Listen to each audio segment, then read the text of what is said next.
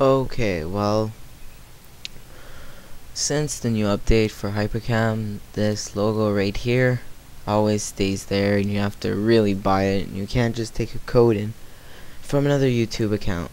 So I've sort of learned a new way how to make it say whatever you want, but for Hypercam it always says Hypercam 2, so you can put anything you want before. So this is what you do. You open Hex Workshop, which I'll put a description on the right for how to download this. It's safe, no virus, no nothing. Here's what it looks like. First, when you download this, you have to run it and everything, and then you go File, Open, Desktop, and you find your Hypercam 2. Then, to make sure it's properly opened, open again. Click the Hypercam 2 logo. It says Hycam 2. Open.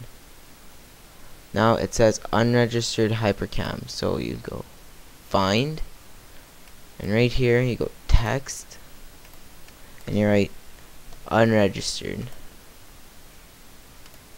just like this. It's gonna give you it in codes, but I've already changed mine, as you can see, and I put 00000. So I'm just gonna search this to show you guys. It should pop up here, and it will say something like unregistered. And these dots, if you move anything there, it will screw up everything. That means you have to reload your Hypercam 2, uninstall it all, and reload. Yeah. So just have to, when you erase these things, you use spacebar and not delete, because delete will screw everything up, make all this go back once, and then you just write whatever you want. And then when you're done, it's gonna go back. Then when you're done, what you want to write, yeah.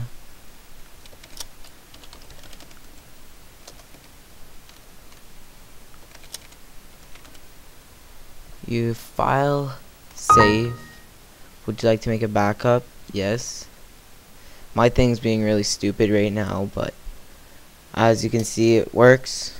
And yeah, you shouldn't show this, but my Hex Workshop is messed up. But if you did everything well, your program will open properly, and nothing will change unless you've took out one of those dots or backed up by pressing backspace. So you can write pretty much anything within those dots, which is, I believe, 11 characters. So have fun with that.